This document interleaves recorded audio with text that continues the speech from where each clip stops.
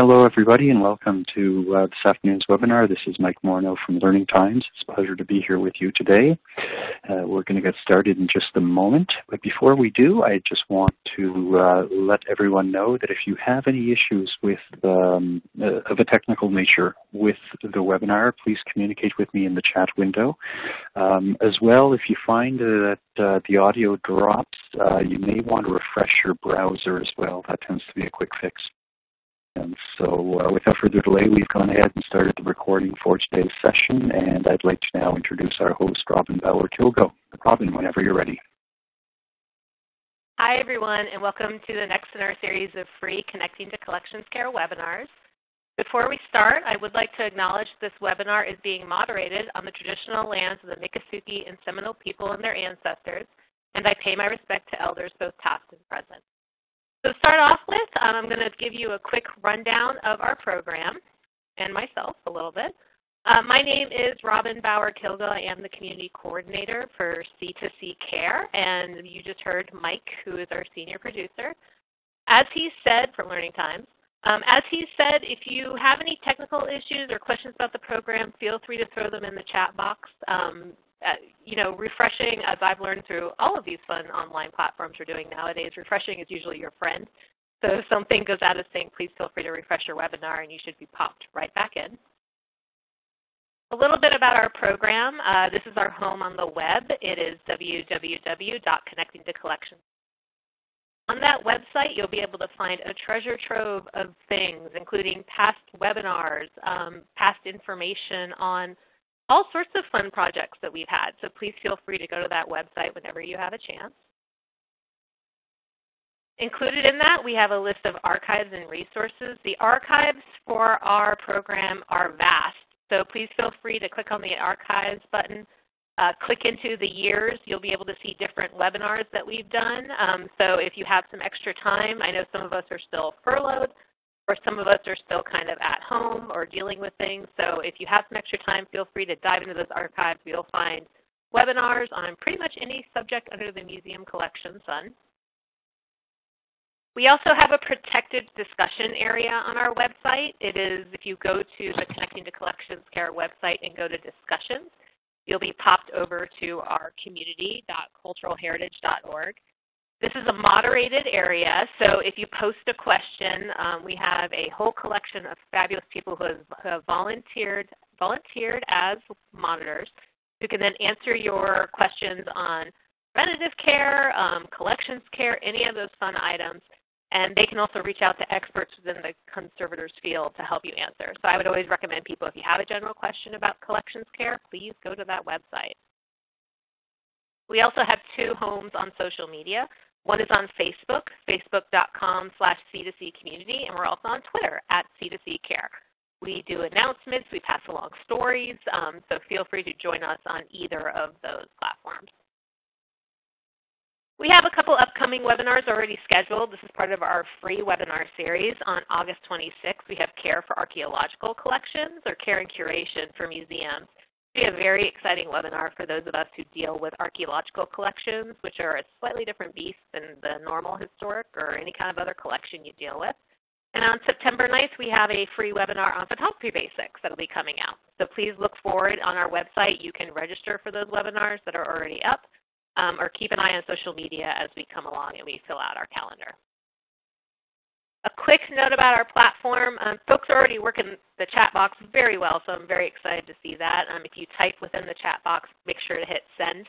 I'll be keeping an eye on that chat box the entire time. So if you have a question for our speaker, feel free to throw it in there. I'll copy it, and we'll make sure or try our best at least to get to it.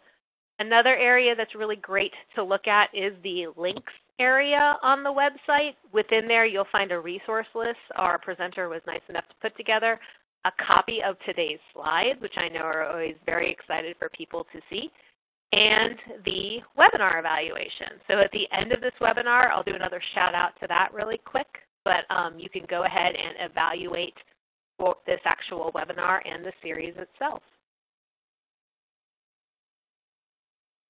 So without further ado, I'm going to go ahead and introduce our speaker for Care of Historic Silk. Her name is Meredith Wilcox-Levine. She is a textile conservator at the Textile Conservation Workshop in South Salem, New York.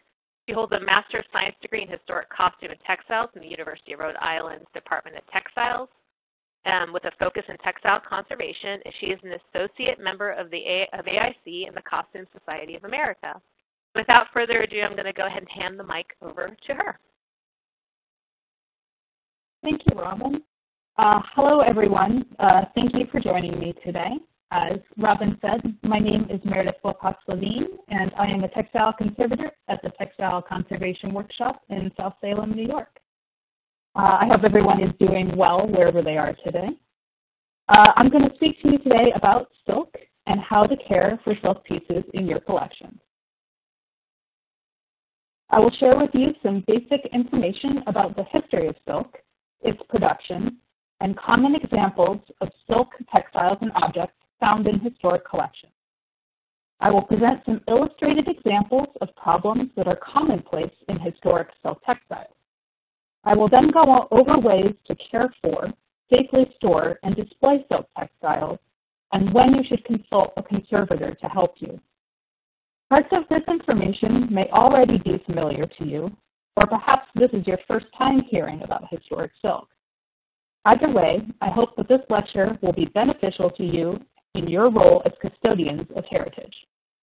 Silk, by its very nature, is a daunting medium to care for, even for trained conservators. But before I explain why, I'd like to know a little more about you and the types of institutions you represent. You should see a poll on your screen, and if you could please answer it so I know who I'm speaking to, that would be great.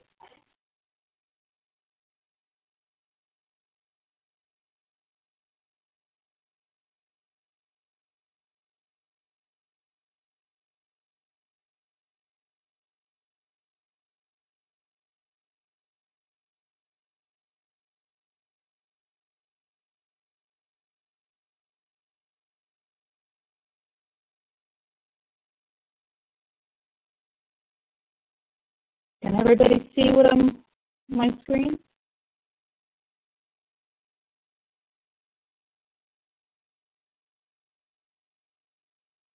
Hi, this is Robin. Yeah, it looks like people are filling out the poll right now. Great. Okay. I appear to have lost internet again, so I can't see. Come on. Well, right now it's looking like quite a few folks are from museums. It looks like we have, 28% are other. Smaller amount of people are from historical society and historical houses. So. Okay. I'm trying to get my internet back. I don't know what happened. There we go. You're fine. Good. Okay. And I should just be able to refresh this, right? Correct.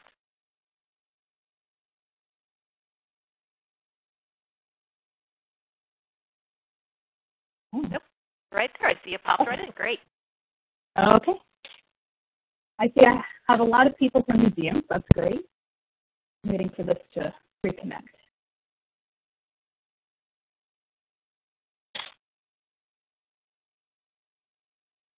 Sorry, everyone, I'm having internet issues.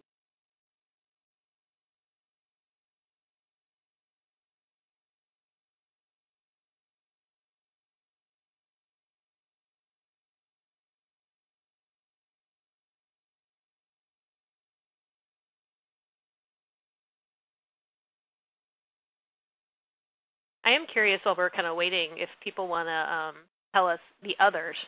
I am curious as to know what the others are. So if someone wants to say that in the chat box, wait for things to pop in. Fashion collection at a college. That's fascinating, Emily.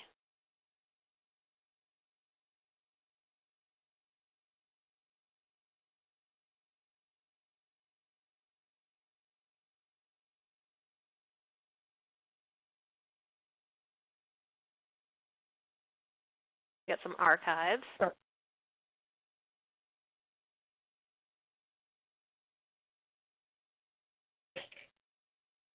A medical college. Really? That's interesting. Yeah. Yeah, someone, just so you know, Meredith, someone said, no worries, I think we've all been there. That's from Jeannie. I would agree. It's still all right, loading. looks like you're... Okay. I was going to say, Robin, can you advance it to the next slide because I can keep talking while this My pleasure. loads. Okay. Okay, we're on the next slide. Okay. Silk was first cultivated and used in textiles in China. According to legend, it was discovered by a Chinese princess in 2700 BC, who accidentally dropped a cocoon into her tea and discovered the long, thin strand of fiber. Cultivation of silkworms, or sericulture, was a heavily guarded secret for many hundreds of years. Silk fabrics and yarns were traded to other parts of Asia, the Middle East, and southeastern Europe as a luxury good. Only after 200 AD did other regions in Asia begin to cultivate their own silkworms, after they were smuggled out of China. Cultivation in the Middle East began around 400 AD, and silk production began to spread through Europe in the late medieval period. However, the secret to unbroken filaments was not common knowledge, so Chinese silk remained of the highest quality during this time. The process of weaving silk fabric was generally the same throughout Asia and Europe until the advancements in loom technology during the Industrial Revolution. The punch card loom and the jacquard loom of the late 18th century allowed for faster and more standardized manufacture of cloth. Silk is an animal fiber secreted by the silkworm and is composed of a protein called fibron. The long strands of protein fiber are triangular in shape, allowing the fiber to reflect light and creating the luster for which silk fabric is known. The silkworm, which is really a caterpillar, eats exclusively mulberry leaves during its larval stage and will then create a cocoon of extruded double-stranded protein filaments, which are held together with a gummy protein called sericin. Cocoons are usually created out of a single, extremely long strand, and the silkworms transform into a chrysalis and then a moth within the safety of the cocoon. Once the transformation is complete, the moth will eat its way through the cocoon and emerge.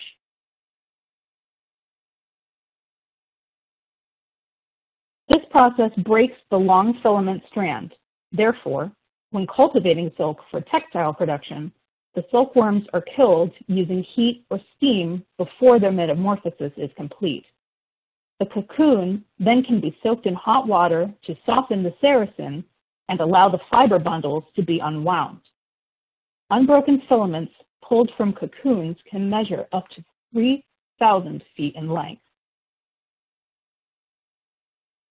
Once the long filaments are safely wound onto a reel, the sericin is removed using soap and water, a process called degumming, and the individual triangular filaments are separated.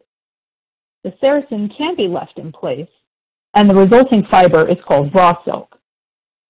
The silk filaments are then ready to be spun together to create consistently sized yarns, dyed, and woven into cloth or plied to create thicker yarns. The Bombyx mori, or domestic silk moth, is still the most widely cultivated type, as it creates a bright white filament. Other types of wild silk moths create colored filaments due to their different diets. Silk is prevalent in most collections in a variety of forms. Let's take a look at some examples, each of which was treated at the Textile Conservation Workshop. Samplers were created by young girls in the 18th and 19th centuries as practice pieces for a variety of basic stitches that would be used later to produce clothing or other household textiles. Samplers in the United States were usually made with silk and wool threads on a cotton or linen ground.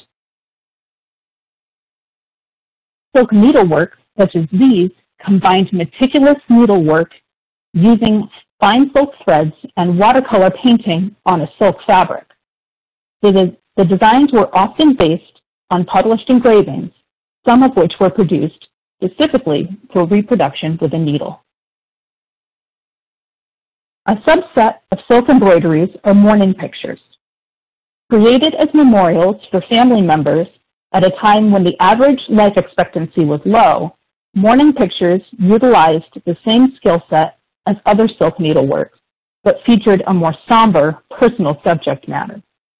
As you can see in the image on the left, while the woman's dress is wrought in silk embroidery floss, her body and face are painted, as is the sky behind her.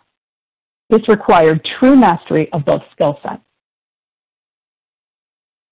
While most quilts were created using cotton or recycled fabrics, intricately designed silk quilts were made primarily as decorative items. They were often made using small discarded pieces left over from the construction of garments, or reused pieces from larger textiles that were no longer fit to be worn.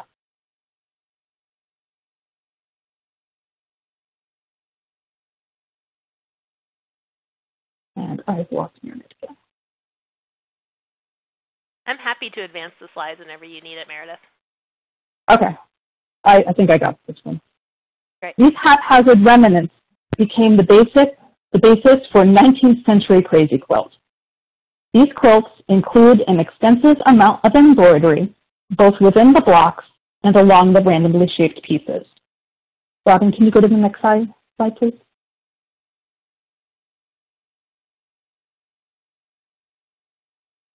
Go for it. While most flags in collections today are made of wool and cotton, some silk flags and banners can be found. They can be dyed, painted with ink or pigment, or embroidered. Due to their practical use, silk flags are often in delicate condition. Next slide, please. Tapestries are woven primarily of linen and wool, but silk is often used to render intricate details and skies in natural scenes. The method of tapestry weaving leaves splits between the vertical warp yarns where colors change. Next slide, please. Furnishings such as curtains, bed hangings, pillows, rugs, upholstered furniture, and even wallpaper can be made from silk fabrics or yarns.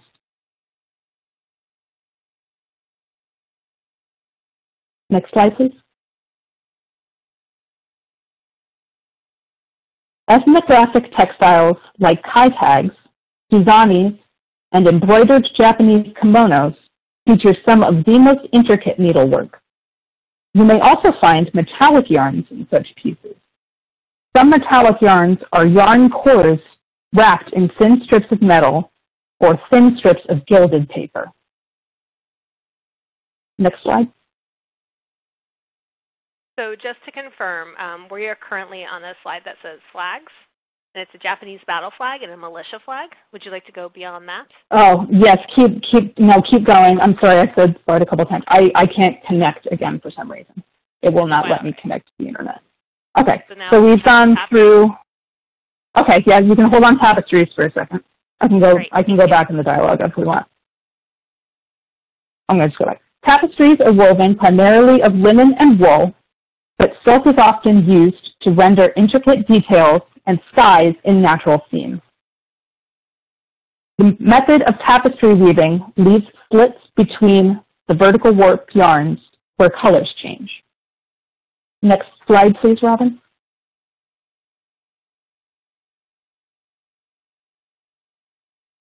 Okay, we're currently on furnishings. Okay. Furnishings such as curtains, bed hangings, pillows, rugs, upholstered furniture, and even wallpaper can be made from silk fabric or yarn. Next slide, please.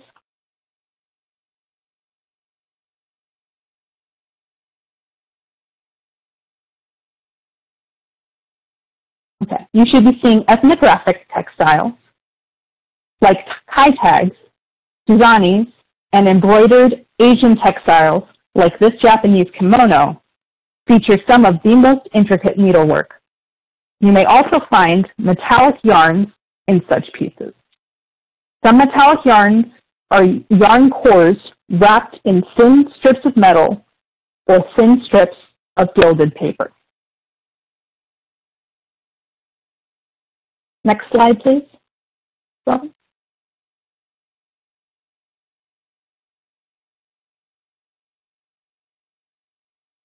Costumes can be made of silk and can vary in size from small christening dresses to large ornate gowns.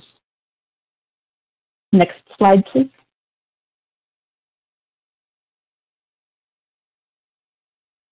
Accessories like hats, shoes, gloves, and stockings can be made from silk or be trimmed with silk decorations.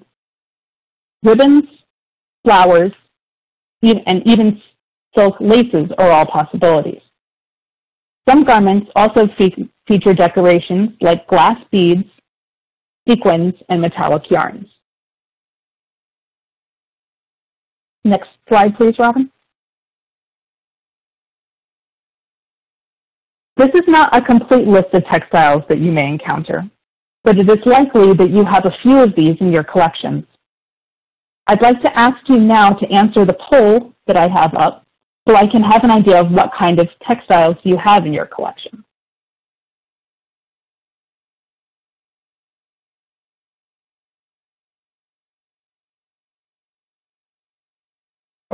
Looks like folks are filling it out right now. Okay, I'm keep getting kicked off this thing. I don't know why.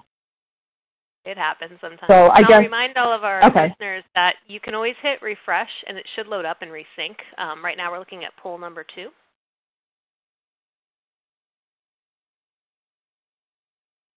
And it's looking like a lot of quilts, flags. Yes, a lot of quilts. That's not surprising. Costumes is actually the winner right now. Really? Okay. Mm-hmm. We like costumes. Costumes are good. I agree.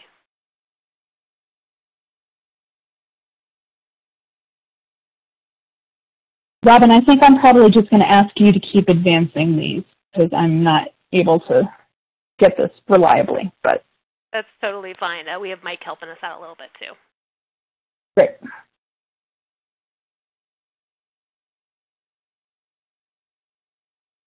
Okay. So let's move on. So next slide, please.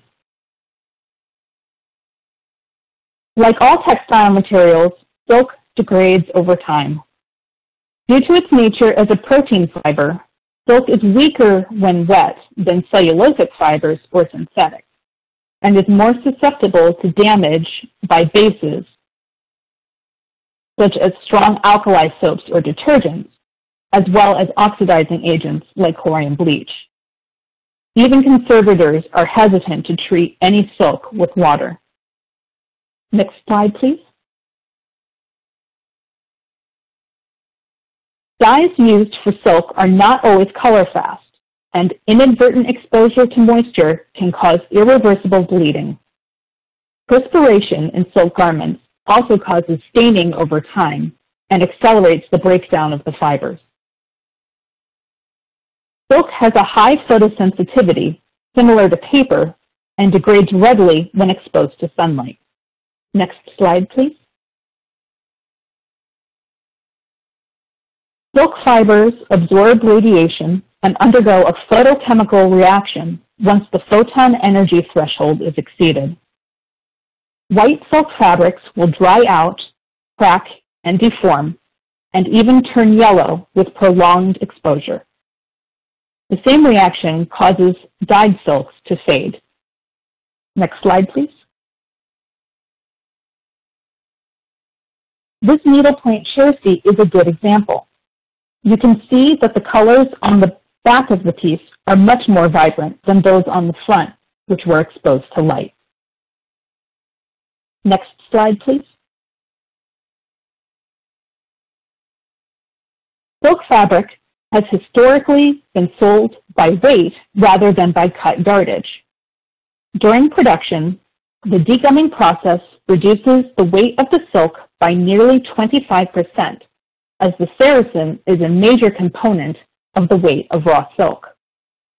To make up for the lost weight and lost revenue, a technique of weighting silk during the dyeing process became common practice.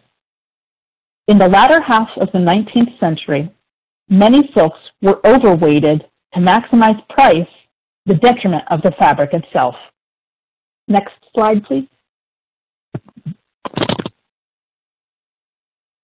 During this time, silk fabric was treated with metallic salts, which were absorbed into the fibers, thus increasing the weight and body of the fabric.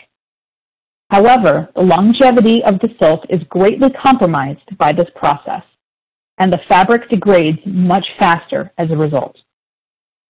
Enough low-quality, weighted silks were made and sold that the Federal Trade Commission instated weighting regulations in 1938. Weighted silks could not be visually identified at the time of purchase, but their presence in collections is all too apparent today. Next slide, please.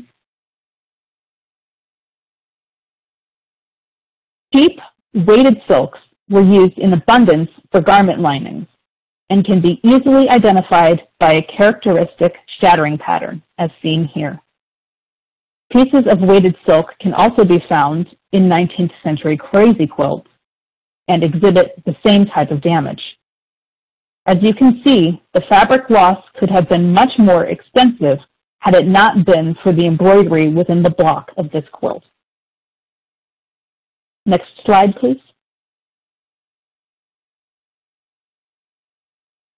Silk velvet is a particular issue, as both the woven ground and the looped pile deteriorate. Loss of the pile can lead to exposed ground fabric, which may or may not be the same in color. Breakage in the ground will result in fabric loss, and in either case, embrittlement of the fibers causes breakage, resulting in silk dust. Next slide, please. Pests that attack other protein fiber textiles, such as wool and animal furs, are not as attracted to silk as long as it is clean. Adult carpet beetles will feed on silk if a preferred food source is not readily available, and moths will attack silk that is soiled. Clothes and webbing moth larvae eat protein in preparation for metamorphosis. Adult moths will lay their eggs on or in immediate proximity to such a food source, creating the next generation of eaters. Insects are opportunistic and will make a home and feeding ground wherever they find a stable food source. Beetles and moths will make holes in fabrics, and the latter will also cause damage called grazing, where the top layer or pile of fabric will be eaten away without creating a hole. The adult beetles and the larvae of both moth species will also leave droppings called frass, and moths spin their cocoons on a textile, hence the webbing. Degraded silk is the hardest problem we face as conservators. Should you encounter any of these issues in your collection, the utmost care should be taken in handling, cleaning, storage, and display. Next slide, please. Before we move on how to best care for your textiles, I'd like to know more about who in your institution is responsible for such care. So please complete the poll. I would add, too, that if you are an other on this poll, this is Robin, feel free to throw what you do in the chat box, too. I'm curious to see what other people call themselves. Seeing a lot of collections managers. You are my people.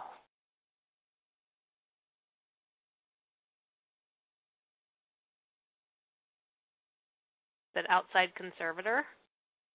Okay. Collections manager. Archivist. Technician. Do we have any volunteers listed at this point? We do. It's 6%. It's definitely one of the smaller ones, but it's there. Okay.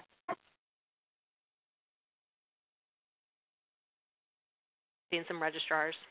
Again, my people. Yeah, this is what Yasmin Lua, excuse me if I pronounce your name, you said collections managers, day-to-day storage and care. If there are issues, then a conservator. That's been my experience as well. Sounds like the right way to go. Quite a few conservators are popping up. That's interesting.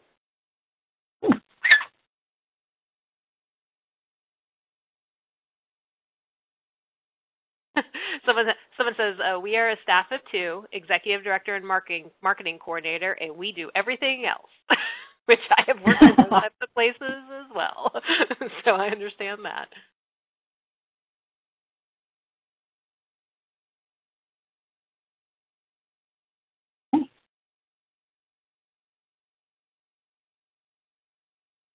If we're ready to move on, I think we can move to the next slide. Okay. If you are new to handling textiles, I recommend looking at several previous Connecting to Collections Care webinars presented by Mary Ballard and Jane Hammond. Their presentations provide detailed examples and protocols for handling textiles of every sort. In terms of care, keeping objects as clean as possible is essential for longevity, appearance, and most importantly, to ensure that they are not attacked by pests. Careful inspection and vacuuming is the first and best method to keep pieces clean. The following vacuuming procedure is suggested as preventative maintenance for textiles that are in stable condition. Consultation with a professional conservator should be sought prior to the vacuuming of artifacts with surface embellishments or those that are in a deteriorated condition. Vacuuming removes surface dust and dirt, which can cause abrasion, soiling, and chemical damage. A regular program of vacuuming is recommended once every 6 months for textiles not in storage. Next slide, please.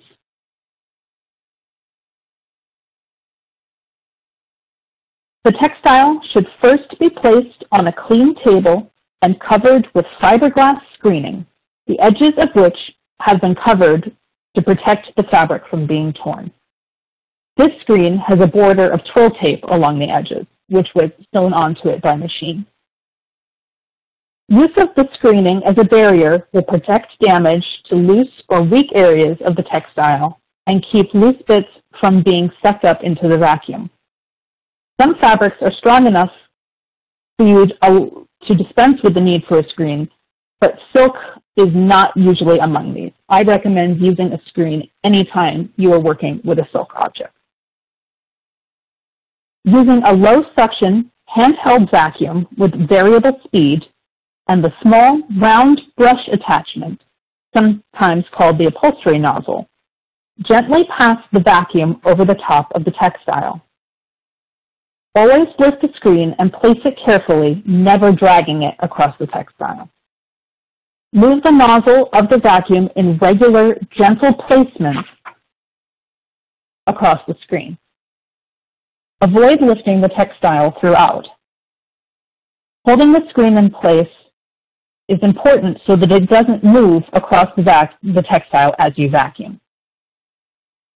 Once you are done with one side, you can repeat this process on the reverse, but only if the piece is strong enough to withstand turning. Next slide, please. Ideally, use a vacuum with variable suction, an opening that can be opened and closed so that the strongest suction can be used for the strongest textiles and weaker suction for more fragile ones. And when I vacuum silk, I pretty much use the lowest suction possible at all times. If your vacuum does not have variable suction, use your fingers to separate the nozzle from the screen for fragile textiles. This is not a difficult or uncertain procedure, but nevertheless must be done slowly and carefully so that the textile is not sucked up into the vacuum or scraped or ripped by the screen. Next slide, please. Micro-attachments can also be used and are especially useful when cleaning three-dimensional pieces or the interiors of costumes. Micro-attachments, such as this one, are readily available online, and most include openings at the base to create the necessary variable section. They also usually include a variety of tools, but I suggest using the brush most. Next slide, please. Objects that do exhibit damage consistent with moths or beetles should undergo remediation. This is usually completed by freezing to kill all 3 life stages of insects: egg, larva, and adult. An infested piece will require isolation and a period of at least 2 weeks in a freezer that can reach below -4 degrees Fahrenheit. Your typical freezer will not reach this temperature, so contacting a conservation professional is recommended. Other techniques, such as anoxic treatments, are also effective, but consultation with a professional is in order to safely execute such a treatment. Cleaning is essential at this point, too. Vacuum immediately in the surrounding area where you find an infestation, using a vacuum that has a bag which you can discard and a filter which you can remove and wash. Look for ways insects may be getting into your building, windows, cracks in walls, under doors, etc. And make sure you check any new textile pieces you bring in for evidence of insects. You may see ads for various insect traps, but these are not recommended for controlling infestation, only for detecting one. Next slide, please.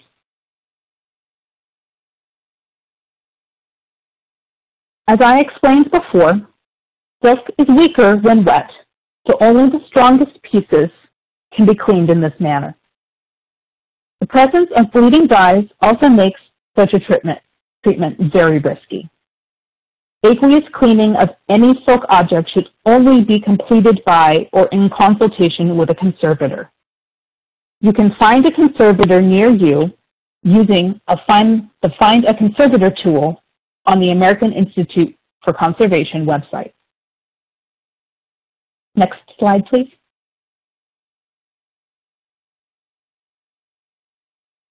Damage in silk fabrics requires consolidation. When fabrics are too delicate to be stitched directly, like the shattering silk in this crazy quilt, repairs involve a simple approach for consolidation: a soft, sheer net as an almost invisible covering. Next slide, please. This is a simple alternative to replacing old, worn squares with new fabrics, an approach that would destroy the historical authenticity of a quilt. Nylon Maline net is available in a variety of colors, or silk bridal net can be used if you have light colors. Next slide, please. On the left, you can see a net overlay in process, complete with the curved surgical needle we use to sew the fabric in place. On the right is a finished net patch where the edges have already been trimmed. Note that the net is almost invisible and so does not distract or drastically alter the look of the piece, allowing the original fabric to be both visible and secure. It is important to stitch through strong areas adjacent to the damaged fabric whenever attempting this type of repair. Next slide, please.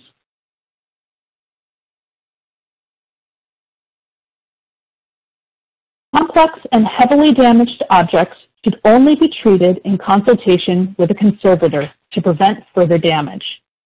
A conservator can repair certain silk textiles using supportive linings and conservation-grade adhesives. Unlike adhesives available to the public, those used by conservators are selected because they are reversible. Any other type of adhesive repair should be avoided. Next slide, please. Framed textiles are not immune to damage, as original framing situations can pose a variety of problems. Many times, textiles are mounted on old wooden shingles, and this is noted to contribute greatly to the overall brown and brittle character of the ground fabric, as wood contains acids which migrate and damage fibers. Next slide, please. Here, the linen canvas of the piece has been in contact with both the shingle and the original wooden frame, causing severe discoloration. Additionally, the metal tacks have oxidized, causing holes in the fabric. Unsecured and embrittled textiles can sag within their frames, causing even more damage to the piece. Next slide, please. In many cases, glazing is in direct contact with the textile. This creates pressure on the piece and causes breakage, such as the silk embroidery yarns on this sampler. If the framed textile has been kept in an area without adequate climate control, moisture can create a mold problem within the frame and a hazy ghosting effect on the glass. Lastly, as original glazings have no ultraviolet protection, any framed pieces exposed to sunlight will exhibit fading of the silk elements. Next slide, please. Consultation with a conservator is beneficial if a framed piece exhibits any of these issues. Removing the textile from an acidic mount, cleaning and reframing using an archival mount, ultraviolet filtering glass or plexiglass, and appropriate spacers to keep the glazing from coming into contact with the piece can greatly improve the lifespan of an object. Before we move on, I'd like to know how textiles are stored in your institution. Next slide, please. You should have a poll that asks you this question, and I'd love to hear your responses. Looks like we have answers slowly coming in. Robin again. See a lot of boxes. 2% boxes right now. Flat storage. Let's see what else. Again, if you put other, throw it in the chat. I'm always curious to kind of see. Rolled. Yeah, that makes sense. Mannequins. Boxes are overwhelmingly used more than other things. Someone has, sat boxes badly. I've been there. So I feel you. When you say in situ, can you describe to me what that means? In situ would be that it's not actually stored in a storage area, that it is just basically stored on display at all times. Or gotcha. Stored in like a historical piece of furniture. Gotcha. It's looking like predominantly boxes and flat storage. Good. I like that. That's good. Yeah. But like people are saying, like I've been there too, where like it can be in a nice archival box, but then you open the box and it's like explosion of fabric. So it's not always. Yeah. Yeah. That's true. Yeah. Yeah, I'm looking at my own slides now, not on those things, so I can make sure that I'm telling you to go with the right spot. Yeah, you're doing great. Yeah. I'd say the internet has failed me completely over here, so.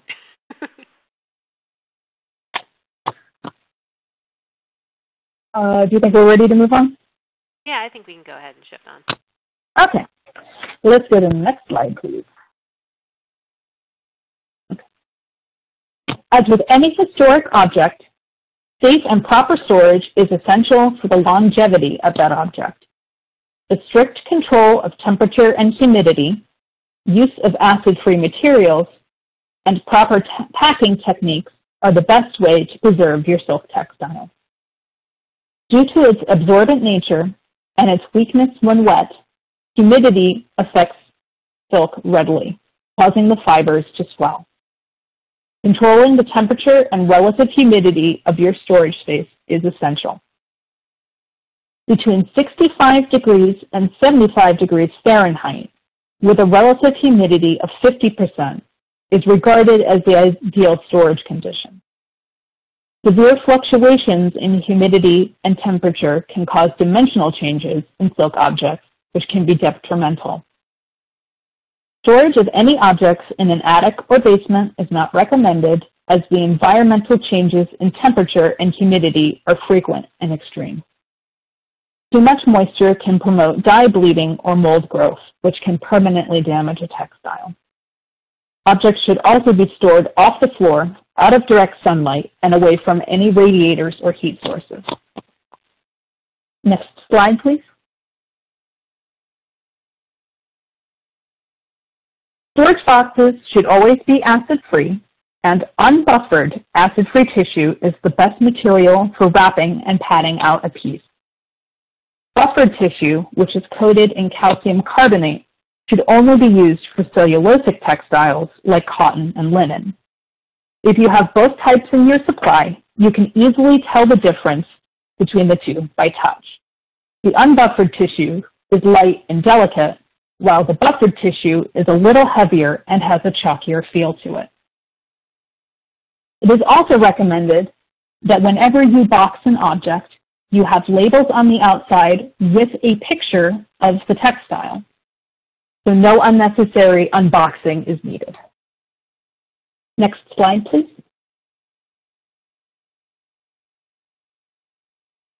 For costumes and three-dimensional pieces, it is important that the box is large enough to accommodate the textile with the fewest folds possible. Any folds or heavy creases should be padded out with tissue to prevent sharp creases from developing, as they will likely lead to breakage. Again, we also recommend a thorough photographic documentation of the piece before it is packed. This will allow visual analysis of a costume without having to unpack and handle it. Next slide, please.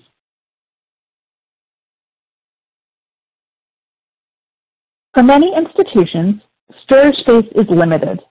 While vertical storage of costumes is possible in many cases, storing silk pieces this way can be problematic.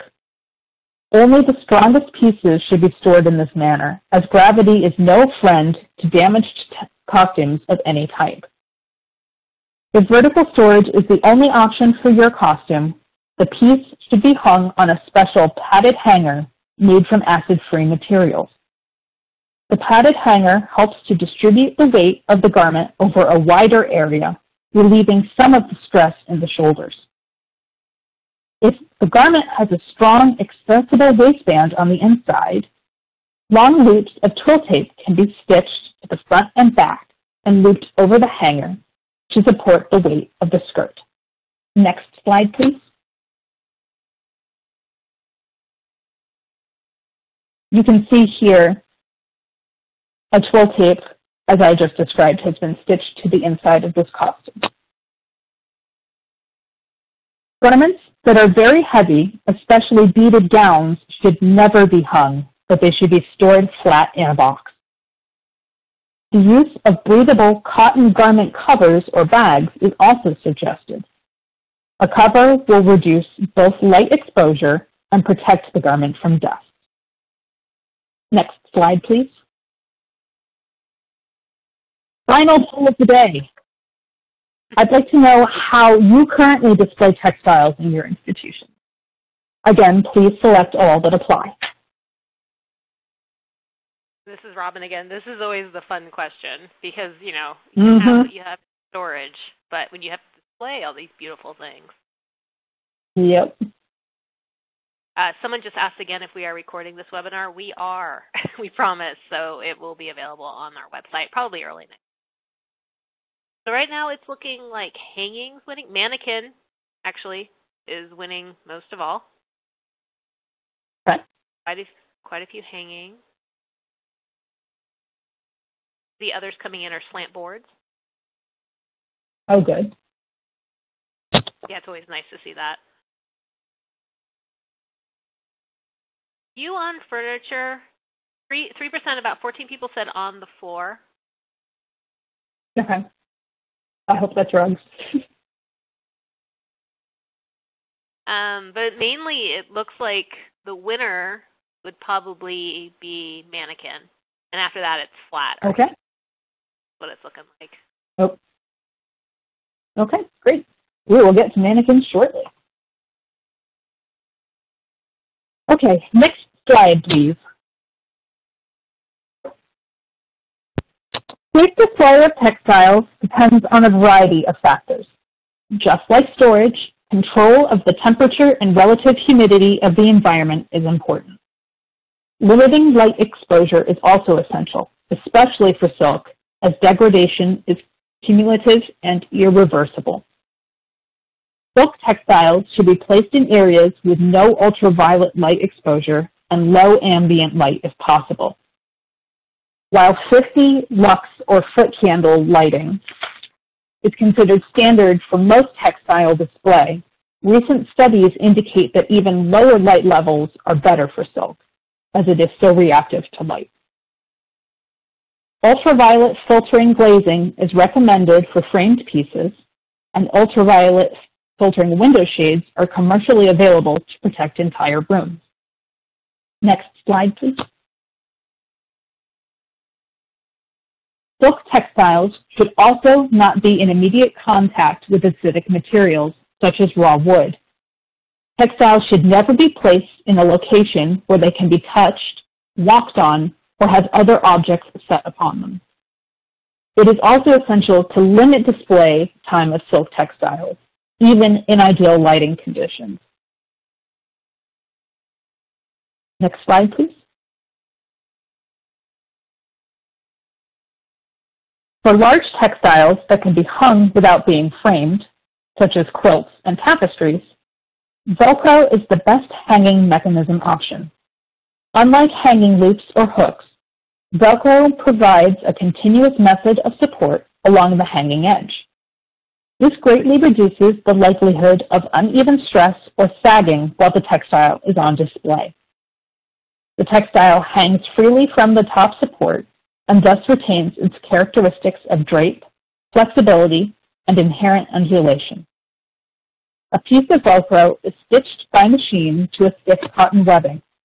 This unit is then hand-stitched to the textile through all the layers using a matching cotton thread in a herringbone pattern.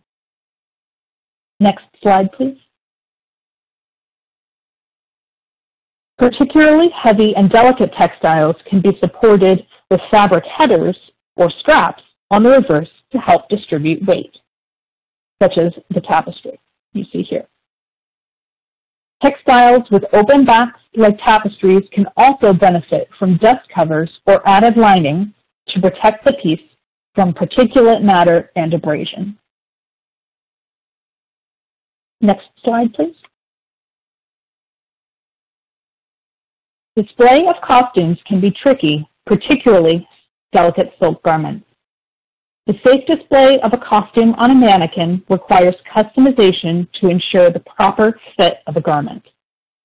Research regarding the proper silhouette and fit of a piece is needed prior to customization. Next slide, please. Historic garments often call for a child-sized mannequin, which can then be built up to proper dimension. Mannequins with ethafoam cores, such as Dorfman Museum figures, can be customized to the appropriate period silhouette using high loft and Troy felt batting and covered in a knit cotton fabric. Sleeves can be supported with the addition of net arms if arms are not available for your mannequin. The most essential result of any alteration is for the waist of the garment to fit snugly, but not tightly, on the form. Many period garments also require additional underlayers, such as a petticoat, for a proper silhouette. For more detailed instructions regarding mannequins, I recommend viewing the webinar presented by Kathleen Kiefer and Petra Slinkard. Next slide, please. In the case of this velvet gown, the garment was to be displayed long-term on its custom mannequin. While the waist of the mannequin was altered to the correct size, the narrow waistband and significant weight of the skirt required additional support to keep it in place. Pieces of cotton twill tape were sewn to the skirt waistband and then stitched to the mannequin, securing it to the mannequin. Next slide, please. Some smaller garments can be mounted flat and framed. In these cases, the garment is never truly flat, as that would create sharp creases that could break over time. Instead, a thin pillow insert is created out of archival material to fit the shape of the garment and placed between the layers. This pillow also creates a supportive layer for the stitches used to attach the dress to the mount. And this is a good way to mount things like this flapper dress. As you can see, it is heavily beaded and could never be displayed on a mannequin, safely anyway. Next slide, please. In summary, we have gone over the basics of silk production and history, some of the types of silk textiles you may have in your collection, and the multitude of problems you may encounter. I have presented some ways to care for your silk textiles through basic treatments, safe storage protocols, and options for display within your institution. We have gone over a lot of information today, and I hope you have found it useful. I do want to stress that if you have any questions regarding the well-being of a textile, you should consult with a trained conservator. We are here to help you in your mission of preservation. Thank you for joining me, and I'm ready to answer any of your questions. And if we could go to the last slide. Thank you so much, Meredith. That was great. And I really like how you pointed out, I mean, as I kind of alluded to before, I'm not a trained conservator. I am a registrar collections person. And some of the things that you pointed out, I would feel very comfortable doing. Others, I would not. So I would always try to contact one of you guys who are trained in that area before I would do anything that I think we all know it do no harm, you know. So if we feel like we're harming the object itself, we'll kind of put brakes on what we're doing and talk to someone. So, it's particularly important with silk because silk is the most delicate of pretty much anything you can find in terms of textiles. So. Totally, and I'll also say because of your pictures, some of the most beautiful. Like just looking at the pictures in your presentation are just kind of fascinating to see everything. So we're looking at, I'm letting questions kind of roll in a little slowly. While we're waiting for that though, there was a pretty interesting conversation on thoughts on using pantyhose for screens. So you know when you're vacuuming, some people said that the netting, you could get away with using pantyhose, and some people said, well, you still have to be a little careful when using pantyhose. So what were kind of your thoughts on that? Well, pantyhose can be used if they're put directly like over the nozzle of the vacuum. But in that case, I would still recommend having your fingers between it and the object to make sure that you're not getting full suction on the object. That's what the brush is for. The upholstery brush, it not only agitates, I guess you could say, things, but it also creates a little bit of suction dispersal because it's not a flat piece directly on an object. So yes, you can get away with using pantyhose, but it's important to have low suction still and to keep your fingers between to make sure you're not getting full suction on an object. Well, and one thing too, and this might seem like an easy thing, but like you never want the nozzle hose to touch the object itself, correct? Correct. Like you want to hold. That is absolutely true. Right. Yeah. So. And the benefit also to having the screen is that it will hold anything down. So if you have say a loose piece of silk that you didn't know was there. If you weren't using the screen, even with the pantyhose, it would lift that completely free of the object, and you could either lose it or, you know, cause more damage. So having that barrier between the object and the vacuum that is completely separate from the vacuum is important to keep any loose pieces in place with the object. Right, exactly. There's a really good discussion in the chat about some, rather than NILFISC, which is the industry standard when it comes to vacuum cleaners, a couple people mentioned Miele, M-I-E-L-E, as a one. Yes, that's a German company. I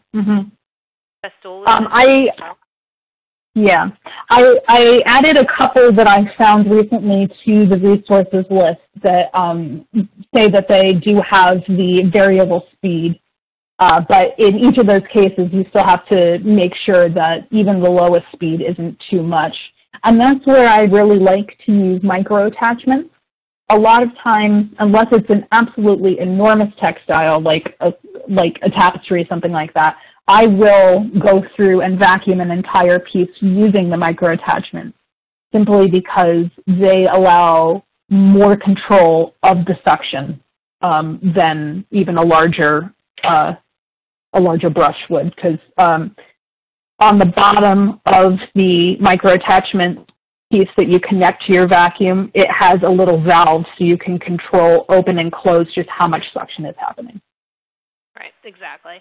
Someone just asked about that resource list. Everyone, you can actually access it if you go to the links section of the online platform and click on resource list. It should pull up a PDF document. I'll also have it up on the website by early next week, along with a connection to the recording. And we can also, someone asked about the chat, we can archive that as well. I'll try to save it and we can post it up to the public area as well. Someone asked about storage, which I found interesting. They are saying they're currently filing uniforms in large Ziploc bags open in plastic bins. They don't really have any choice, too little space. I live in Florida, so I find Ziploc bags mildly evil. When you're dealing with lots of things. I think the key thing that I just zeroed in on is she says they're open. But again, in other locations you might be good. But kind of like, what are your thoughts on that? With the idea that, you know, sometimes we have to use what we have to use, right? We can't always get the nicest things. Yeah. So open is better than closed, definitely, because you don't want to create a microclimate that could, if there was any residual moisture in there, and then if you had a temperature flux, you could get mold growth because the humidity in there will change. I like to stay away from plastic as much as possible, especially with silk, because a lot of times you have the problem of static, and silk can be a very staticky fabric, and if you have any breaking fibers, they will stick to that bag immediately, and you will lose pieces. So if your piece is in relatively good condition, that's one thing. There's also a lot of handling that would be required, getting pieces in and out of the mouth of the bag, which could be problematic. So, I mean, certainly not an ideal solution, but if that's what you have, then that's kind of what you have. That's why, I would certainly, if you're going to do that, try and wrap the piece in tissue before it goes into the bag so you don't have the textile immediately in contact with the static of the bag. They clarified that they're in Milwaukee, Wisconsin, so right away you're better than South Florida, so that's good. And you have to be able to page through to find certain ones for display. They're not silk, but they're cotton and cotton poly, so that's better, you know, generally. Yeah, that's better. So, yeah. Great. I mean, I would still recommend having tissue around anything, but that's definitely a better situation than having a silk and a plastic. Yeah, exactly. Someone else is asking about emergency response. Like, how would you handle kind of if you know you have to deal with a flooding incident or something like that, and you come across silk items? What are your first couple steps for that? Yeah. So there are differing minds on this, but if you come across a silk textile that is still wet, it's still kind of there are mixed opinions on whether you should dry it and whether you should freeze it. I personally think that freezing a wet silk textile is not the right option because it is so delicate and the crystalline nature of the fibers does not react well to water, and then having that freeze would just make it worse. So really the way to do it is to take, as carefully as you can, take that silk garment or piece and dry it gently with cotton toweling as much as you can, and then leave it flat to dry, and then consult with a conservator after that. I would not put a waterlogged silk textile in a freezer.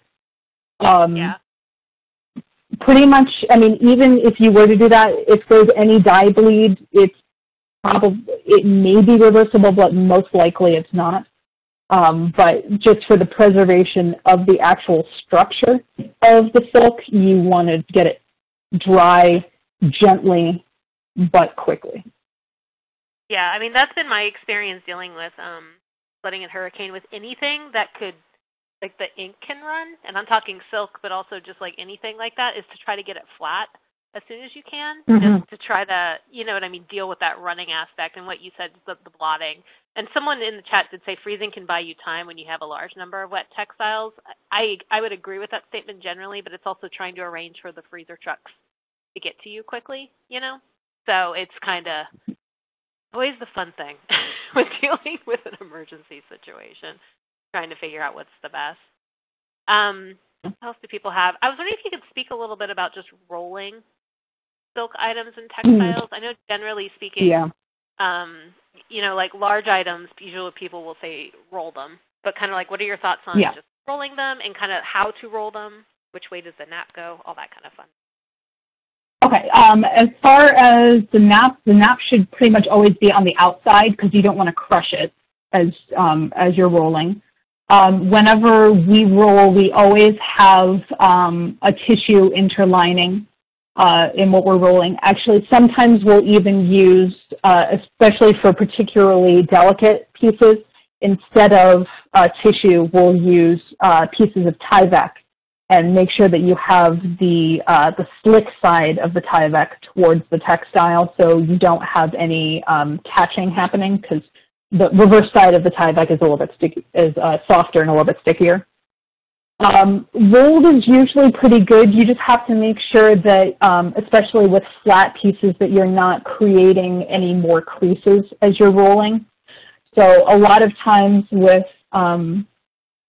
large, particularly flat pieces, we'll also do an additional layer of a thin batting if we deem it necessary to keep it kind of padded and to make sure that no creases are being put in. Rolling is a very complicated procedure, to be sure, and I would say that unless you're working with the smallest piece, you want to have at least 2 people rolling, so you can make sure that you have pretty even tautness and everything going through on your roll, and then covering that roll with a layer of Tyvek and tying off the ends or stuffing the ends of the Tyvek into the rolls are good. And always use an acid-free roller. Perfect. This is kind of a more of a someone's asking for advice. They say we have a large embroidered silk banner with a metal fringe. It is in poor condition, brittle, with flakes of silk falling everywhere. We try to handle it. Would a large flat box with unbuffered tissues be the best solution for storage?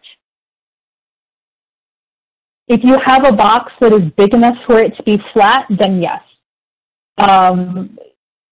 Certainly things that are trying to roll anything like that, even if it was in good condition with that fringe, is going to make it really, really difficult. So if you have pieces that have a lot of different dimension to it, flat is definitely your best bet. But you also want to make sure that it's big enough to be flat and not have to be folded if it's in that delicate condition. It feels like in most cases, and I hate to make generalized statements like this, but flat storage is kind of my go-to way of storing most things.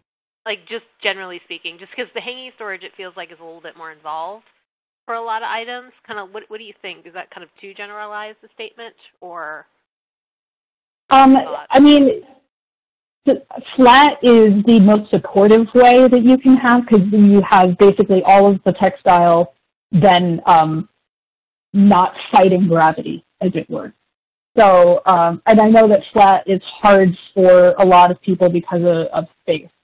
But I mean, you can do flat storage within a box, obviously, or in file drawers. But overall, for basically any textile, flat is the best way to go. And with silk in particular, that is true. This is interesting, especially in light of how many of us are struggling to find PPE right now. But are there any health hazards associated with weighted silk? Should any precautions be taken with handling? Whenever I haven't seen anything that talks specifically about, I mean, there is a toxicity to it, certainly, to a certain extent. A lot of it has already broken down. But as far as handling weighted silk, just because of the dust, a lot of times that happens. I usually wear a mask anyway because the silk dust is not great, makes your eyes water, makes you sneeze, never a good thing. And I will tend to also wear gloves whenever I can if I'm handling a lot of weighted silk. I know that wearing gloves can be hard when you're doing actual repairs, but as long as you wash your hands a lot, keep your hands as clean as possible, and do a minimizing of touching of it, you should be okay. But I know PPE is hard to find, but whenever I'm dealing with a particularly dirty or dusty silk thing, I usually wear a mask. Yeah, and I would... It doesn't even have to be like an N95. Probably, I mean, I know that there are a lot of handmade cotton masks that are going around out there. Even something like that should be fine just to keep the particulates out of your nose. That is exactly what I was going to say. I mean, it's like, I think in perfect world, we want the best masks that we can wear, but I think in today's kind of ramshackle universe we're living in, having that at least a cotton mask over your face, which you should have anyway, you can just kind of have on and you should be okay, or at least helpful in that line. Someone asked, can they talk a bit about best management for a manuscript on silk? They have a Chinese imperial manuscript written with ink on silk. Okay.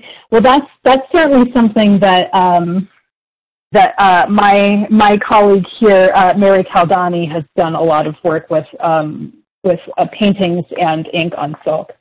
Most of the time, again, keeping it flat if possible. I mean, I don't know if it's a scroll that is actually scrolled on a piece of wood or not. I mean, if it's meant to be rolled on a piece of wood, usually keeping it, unless it is breaking, keeping it on its original mount is certainly preferable for keeping it in, keeping it whole. But really, storing acid-free materials is important. And then probably, I mean, if there are any structural issues, you probably want to consult a conservator. The ink is also not necessarily dye fast, so keeping it away from moisture is important as well, because that ink could also run if it gets wet. Yeah, that's something that anytime I would get generally nervous, pretty much of anything, that if it gets wet, the dye's going to run. Like, I just have this initial fear that always dye's going to run. So I can understand that. So someone's asking about mannequins. They're saying, my director instructed me to use an old adjustable seamstress form as mannequins. Is this not suggested when it comes to mannequins? If you can pad it out to the dimensions that you want, you can use it. Just know that a lot of time, I mean, most of those mannequins are, not created with acid-free materials. A lot of times they have wooden cores, and the fabric on the outside is not usually clean. I've seen some mannequins that actually have wool batting over the inside of the form underneath the fabric, so there's always a potential for insects. I mean, they can be used, but definitely still padding them out to the proper dimensions for your piece and making sure that they're covered at least in a barrier fabric between the original fabric and your actual textile is important. One of the things that we use usually is stockinette, which is it's a knit fabric that comes in a tube that you can put over the top of things. It's kind of hard to find in large circumferences. It's really easy to find in like the 3-inch circumferences. A lot of they're used for a lot of medical things, but if you can find the larger diameter ones, it's pretty stretchy and it is a nice cover to put over mannequin pieces. There's a real interesting discussion happening right now in the chat, people talking about freezing silk and just textiles in general. I know it's been my experience that you usually need to find, it's hard to just use like a run-of-the-mill freezer or like a chest freezer. You can buy it. Yours isn't around as much anymore, but wherever you buy your refrigerators from. Do you have any thoughts on that? Because I always avoid, like when you're walking into, most of our listeners are small and mid-sized, and sometimes, especially with our boards, we'll talk about freezing, and they'll be like, well, just go to wherever and buy a freezer. And you're kind of like, that's not really the freezer you need. Can you give a little bit more thought or discussion towards that? Yeah, the -4 degree, and I see that I'm online again, or I was for a second, that Margaret Geis-Mooney has posted a link that is very helpful. That -4 degree Fahrenheit temperature is pretty much, you have to get down to that in order for it to be effective. Otherwise, a temperature that's below freezing but above that is just going to put any insect into dormancy. It's going to make them sleep, but they'll wake up again once they get warm again. So having a prolonged time at that specific temperature or lower is essential to actually kill anything. So and yeah, it's really hard to find, like your typical freezer in your refrigerator certainly isn't going to get that low. Test freezers very rarely get that low. I saw at one point in time someone suggested getting an electrician to come and futz with your chest freezer to see if it can make it go lower. I don't know what kind of fail-safe freezers have nowadays, whether you can do that or not. So yeah, freezing is becoming less and less something that you can just do at in a regular freezer, unfortunately.